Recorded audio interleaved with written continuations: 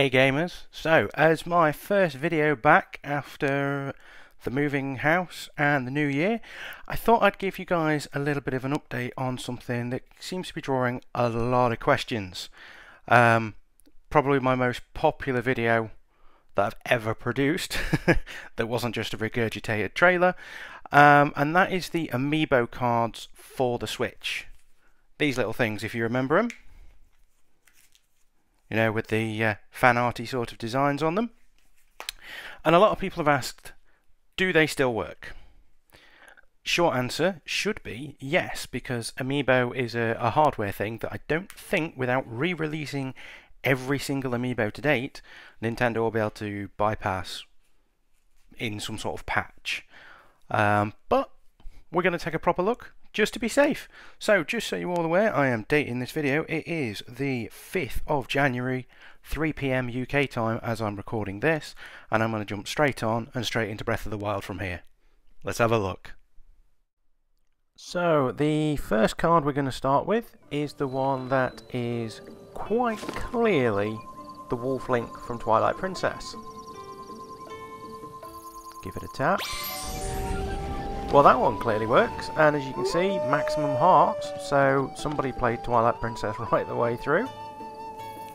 So the next one we've got is the 8-bit Link. So let's drop this one, see if we get any special items from this one.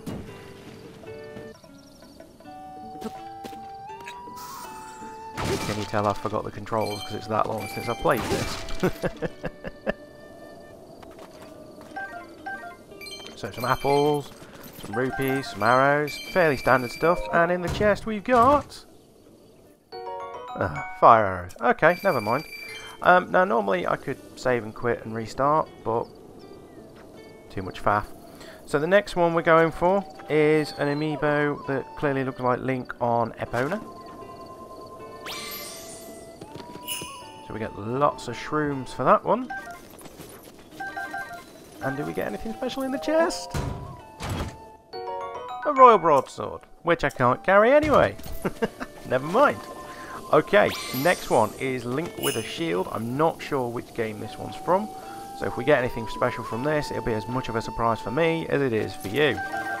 There's some acorns, some Vault Fruit apples, and another Broadsword.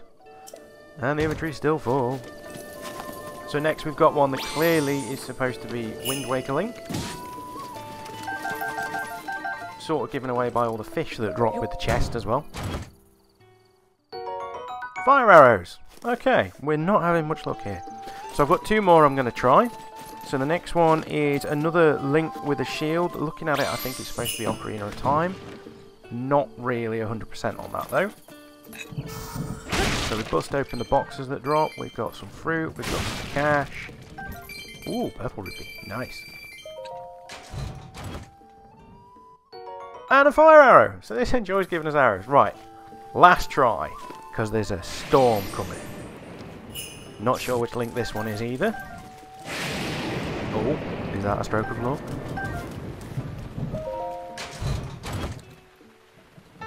And we've got a Tunic of Twilight. Excellent. Okay. So that kind of proves that the Amiibos in 2020, as we are now, they still work. And you can still get the special items from them. So yeah, the previous video was testing them out in the first place, which is, I believe, a couple of years old now. Just over. And now we've seen that they are still working. Now there's not going to be any links in the description to purchase any of these because of the questionable legal side of things, I guess.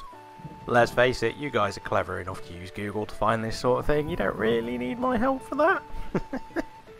Anyway gang, thanks for tuning in. Thanks for listening to me waffling on. And hopefully I'll see you again soon. Now the plan is I'm going to start streaming Pokemon Shield, because I got that for Christmas, at some point. Now I'm not sure at the minute whether I'm going to be streaming that on Facebook or the usual Twitch Mixer combi. Decision yet to be made. and also I might be doing some Monster Hunter streams at some point, because I have been playing a lot of Iceborne while I've been off. Anyway, thanks for tuning in, folks. It's a pleasure as always, and I'll see you all next time.